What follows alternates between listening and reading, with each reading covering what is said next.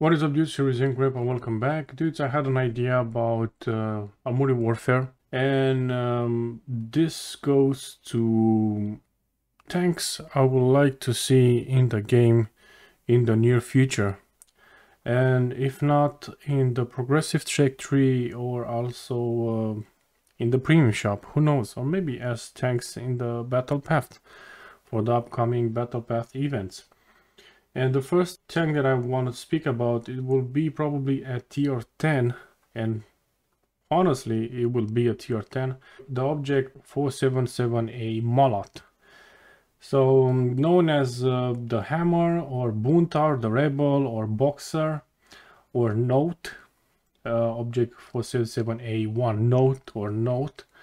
It is a Soviet and an Ukrainian experimental main battle tank with a turret without crew. So it's very similar to T-15 Armata and TTB, but it is a bit different about this tank. So this tank was developed in the 1980s in the design bureau of Kharkiv or Charkiv, something like this is called. So it has a gun of 152 millimeters to a 73. Subsequently, state funding was received under the program. So, however, the early product did not work. The tank, according to developers, and should be literally stuffed with electronics and have a thermal imager. But the Soviet industry, due to the chronic backlog, could not give them. So, it's an experimental tank that comes with a very interesting design, slightly easier to fight with him and not so much. So the only thing that he might get damage, it might be just at the bottom of the turret or the lower plate, and sides and rear will be just the penetration rounds. And it looks very good as a tank. I'm really interested to see this tank coming in the game. It has that big gun. Hopefully it's gonna do a lot of damage and not be so much nerfed. As the tank was made as a multi-layer combined armor using built-in dynamic protection from the new generation.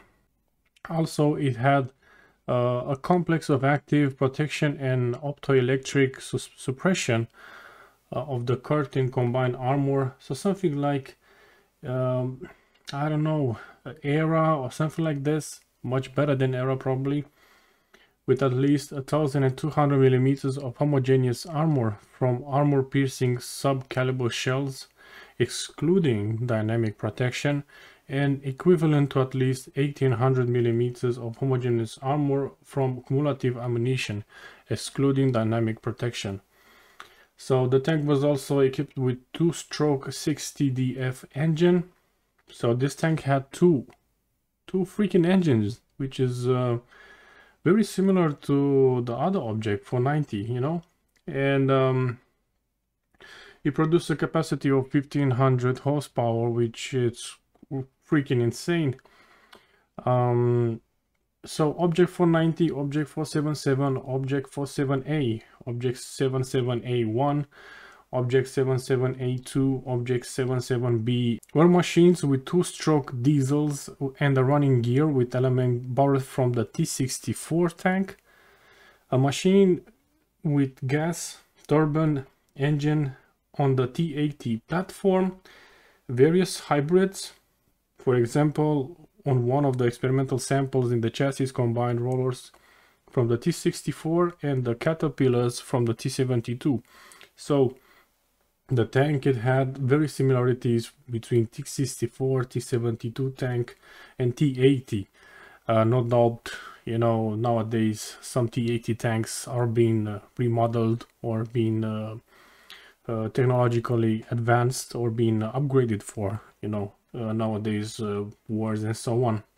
The war between Ukraine and Russia led to appearance of 10 prototypes. So this is real shit, guys. This is real shit.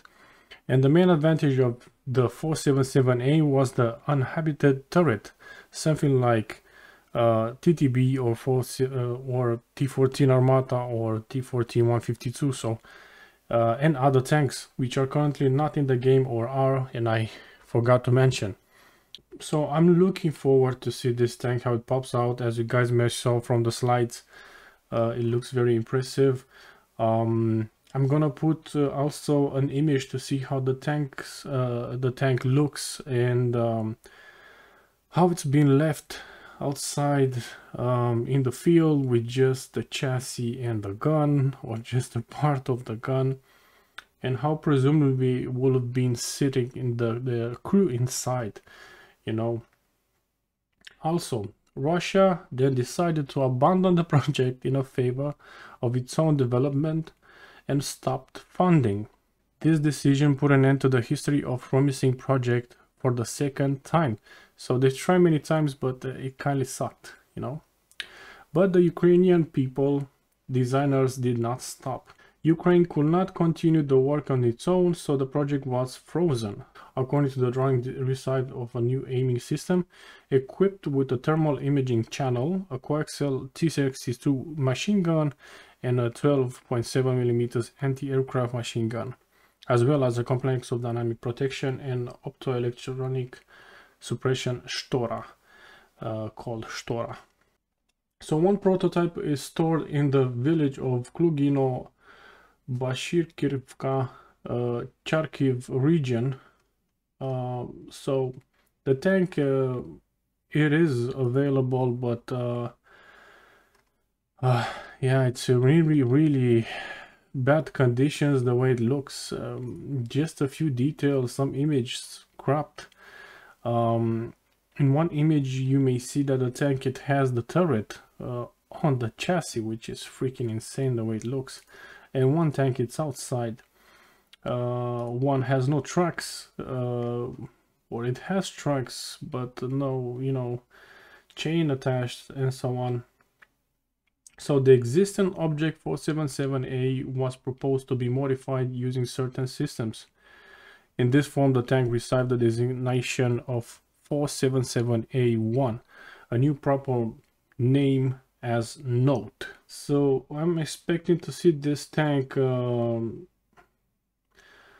reload very fast, because it says that it reloads in 4 seconds. And imagine to be a tier 10 to do around 800 and 1000 damage in 4 seconds.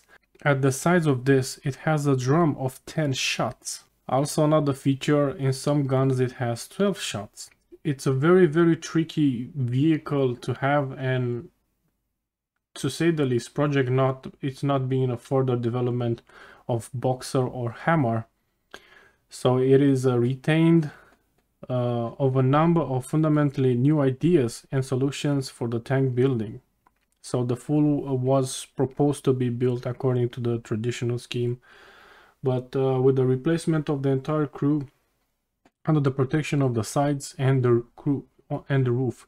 So as you saw in some images, the crew was sitting right in front of the tank, below those thick upper plates, and in front where it's not so much of a damage. Probably it's gonna have the same issues as 490, since it has 2 engines.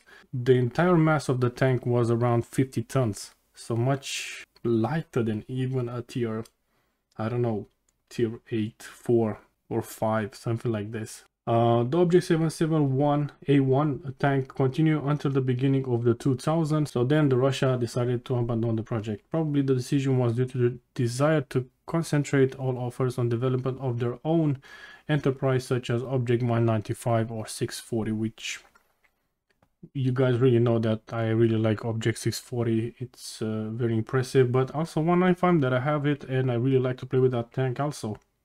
So the 152 gun should be replaced with a 140mm caliber system developed in NATO countries because of lack of funding. And only in 2015, Charkiv residents began to actively promote the issue of bringing the Notes, the tank 477A1, into order in order to expand serial production and adopt the Ukrainian army. Apparently some funding was found, as they even wanted to show the model at the parade in honor of the Independence Day in 2016. According to some reports, moved to 2018 parade.